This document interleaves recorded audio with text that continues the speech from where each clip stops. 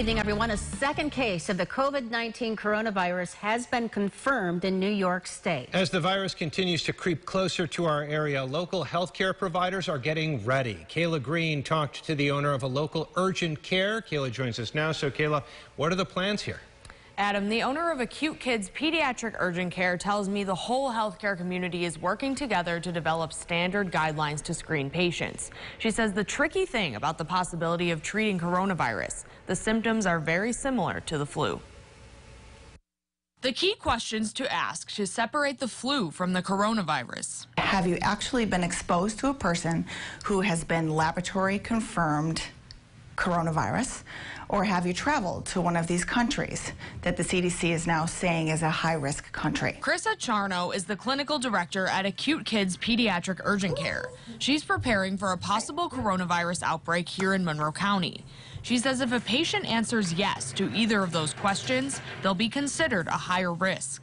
If they qualify by exposure or travel, then they immediately get masked, and we take them right back to an exam room and kind of quarantine them away from other people. But what if someone doesn't have the risk factors and is still very sick?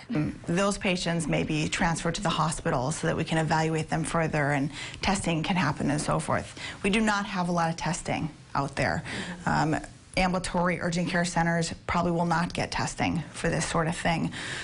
So that's going to be a hospital-based program that'll be running. Another option, call before coming in. If they are a high-risk patient and they're healthy and not having too much trouble just from that phone triage, we may actually encourage them stay home. Don't come and expose the rest of the waiting room and the staff and so forth. And that's how we control pandemics that end up occurring, is by kind of quarantining people in their own homes.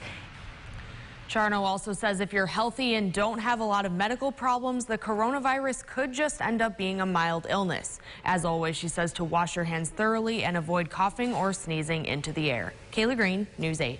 Kayla, thank you. Development of testing for coronavirus in our area is in the early stages.